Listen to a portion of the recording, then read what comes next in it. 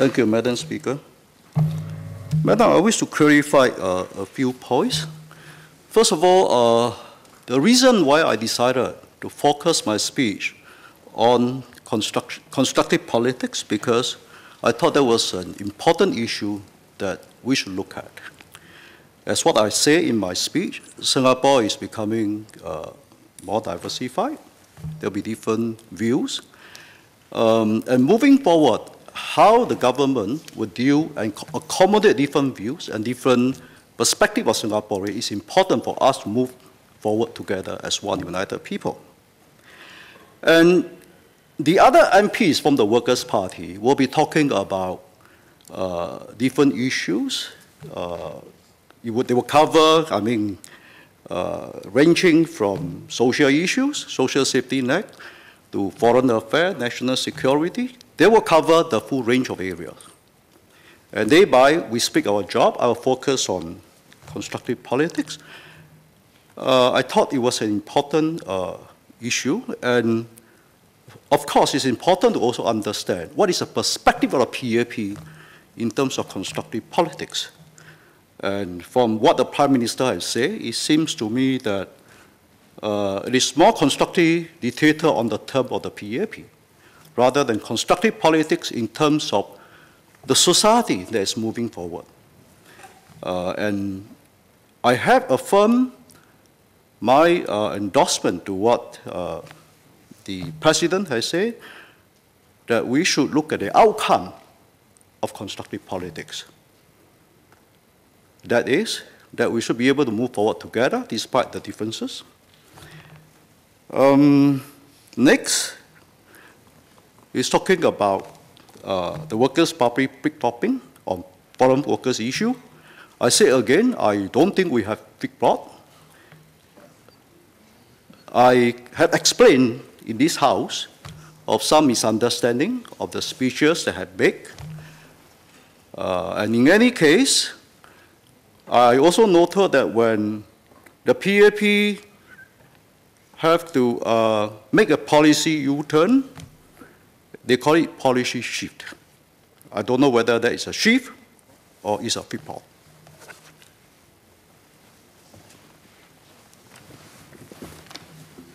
Madam Speaker, I think the record will speak for itself.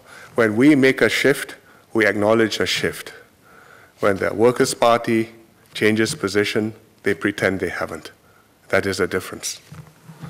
Now, as for delegating responsibility for different parts of the budget speech to different MPs, that's entirely within Mr. Low Thia Khiang's prerogative. It's not for me to suggest how he should conduct his affairs in the Workers' Party. But as a leader, you do have a responsibility to state where does the party stand on the big issue. Somebody can look after healthcare. Somebody can take care of transport. Somebody can spend all his time marking Minister Heng Swee Keat on education. But where do you stand on what the government is doing? Is the government doing right? Is it doing wrong? Do you agree with the government? Do you have a better view? Or do you abstain? Or do you abstain from abstaining?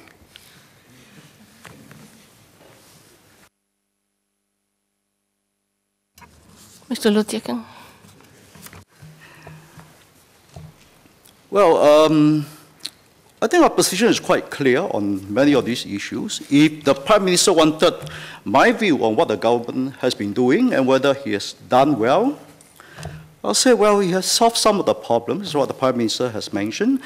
And the Workers' Party MP also acknowledged this in their speech, but also pointed out there are things that is still work in progress and the government will have to focus on and to make it better and to improve. So that is that position, and I don't see the need for me to totally sum up. I think the MPs will be able to do in their own view and to give their view and their assessment, and at the same time, wherever possible, offer certain views and alternative suggestions to improve the policies.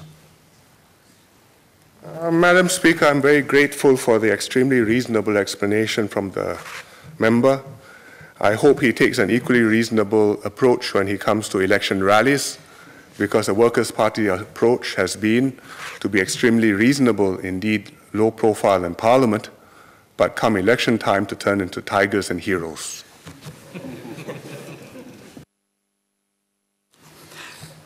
Madam Speaker, I thank the Prime Minister for praising the Workers' Party's ability to fight in the elections. We have no intention to hide ourselves in Parliament. We seek the mandate for people to come to Parliament to check against the government, and we have done it honestly and sincerely. We have not turned this place into a theater. That shows we are responsible. And we will behave continuously as a rational and responsible party. And if members would, I believe members will agree that the Workers' Party has been rational. We have not come here with some wild policies or wild suggestions. We debate the policies. We came up with some suggestions, but these are not bankrupting the government coffer or suggesting to use a reserve. Election, I think we are also rational. We don't accuse the PAP of something that we cannot substantiate, or I know we get sued. So I think we are fair. And election is elections, and I thank the Minister Prime Minister for noting that we can fight election. I'm sure the PAP can too. You are the government, and you have been the governing party for 50 years, and you've got much people, talented people than the Workers' Party. How can you say that we are tiger and we are something else in Parliament? I'm sure the PAP can equally be Tiger Alliance.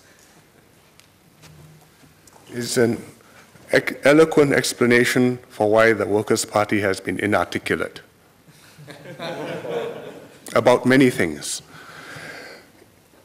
In a serious Parliament, the government presents its policies, the opposition presents its alternatives. The Workers' Party may not have alternatives on every issue. You may not have a full range of all the complexities of designing an HDB scheme or a MediShield scheme. You do have a responsibility to say, which direction are we going? And that direction has to be set clearly, not to explain to the PAP, but to explain to Singaporeans what you stand for. And what you stand for cannot be what the PAP is doing and a little bit better. That means you have no stand. Wherever the PAP is standing, ask them to do better. That's easy. I can do that too. But where do you stand? Where are we totally wrong? Where do you think this is a completely different way to do things better? Where do you think, in principle, we do not want Singapore to be like this? These are big issues which deserve to be debated and not elided over and avoided in the House. And that is what a First World Parliament should be about.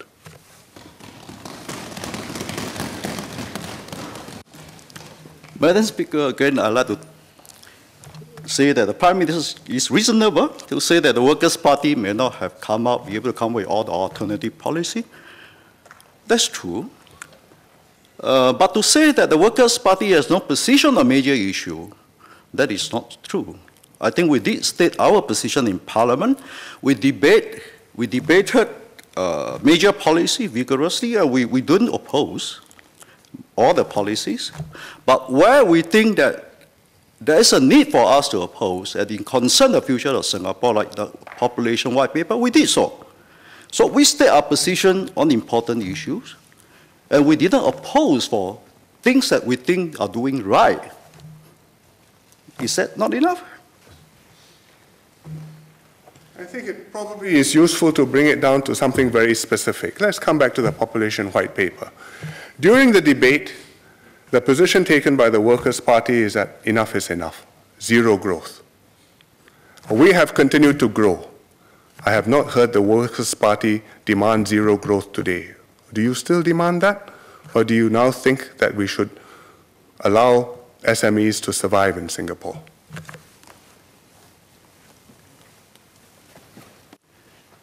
We have made a calculation at a point in time of debating the population white paper. and that if you continue to allow the foreign workers to grow, it will be untenable in the future generation, population growth. And thereby, we decided that we need to keep the population number in check. And one way of doing it, of course, is to freeze the foreign workers' growth in number. Our calculation was that probably between the existing number of the foreign worker, you can still move around. With some sectors that may not need so much of foreign worker, and thereby you can still get by with the zero foreign workers growth. We understand perfectly the possibility and the trade-off. That is our position at that point in time. We have not objected subsequently or grilled the government for why are not doing it, because that's our view, that it should have zero population growth, but the government decided otherwise. There's a way of doing it. We have said our piece, but we have to respect the decision of the government to move on. But our message has got across. We cannot sustain continuously the kind of population growth plan the government is planning. And I'm glad to hear today that Prime Minister is saying that the government is taking a very serious view of tightening and watching the growth of population.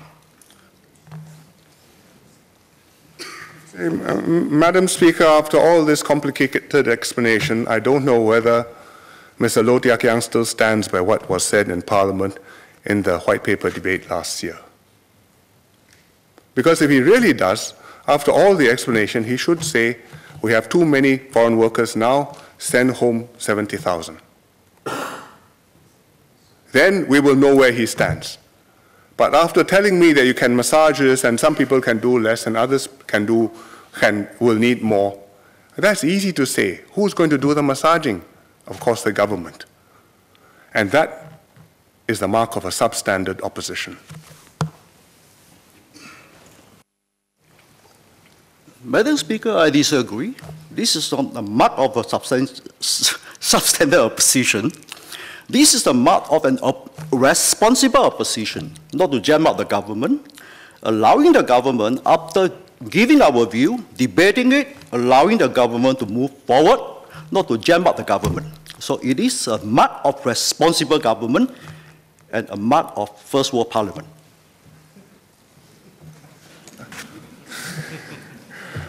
Madam Speaker, we have to call a spade a spade. If you have changed position and your previous position was wrong, say so.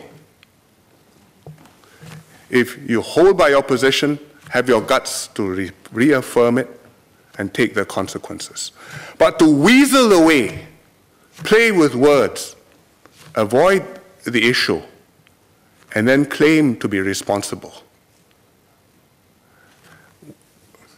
that is what we fear can drive Singapore's politics into the same place where many other countries have gone.